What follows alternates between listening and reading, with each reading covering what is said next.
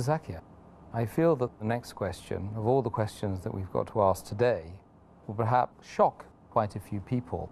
The issue of a man and his wife, perhaps sitting on a sofa or some other place of comfort, and the husband delivers a kiss on the wife's face, let's say, or the lips of the wife.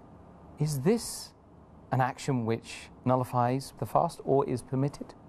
While fasting, if a husband kisses the wife or hugs the wife or shows his love for the wife by kissing on the cheek or the lip or the hand or hugs or embraces, all these things are permissible as long as it does not encourage him to go into an act which is haram for fasting.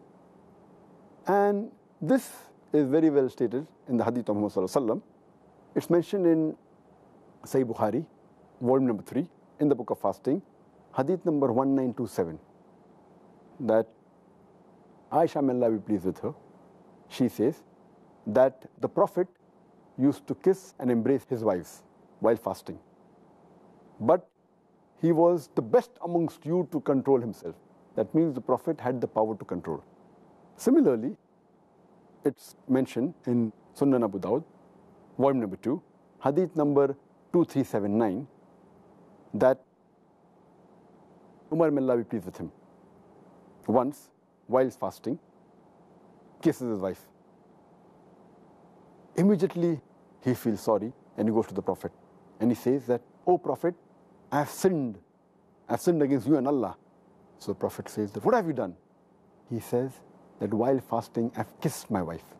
So the Prophet asks him that when you gargle or rinse your mouth while doing wudu, does your fast break? So Umar, may Allah be pleased with him, he said, "No." So why bother? Indicating to him that you can kiss and embrace your wife.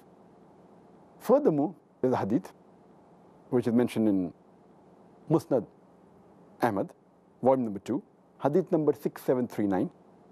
One of the Sahaba, he narrates that a young man comes to Prophet Muhammad sallallahu alaihi wasallam and asks him that, "Can I kiss my wife while I'm fasting?"